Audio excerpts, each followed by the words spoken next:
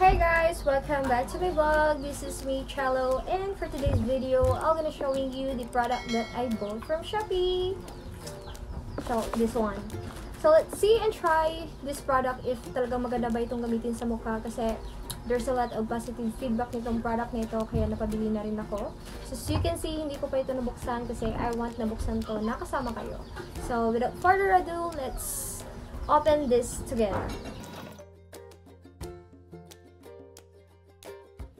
Ito yun guys. So, ita-try natin ngayon ito. This is 30 grams.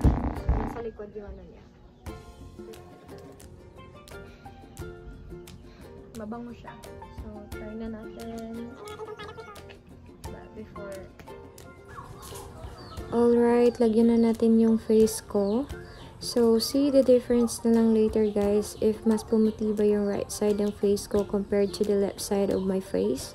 But for me, honestly, good thing of this product, napaka-weightless niya.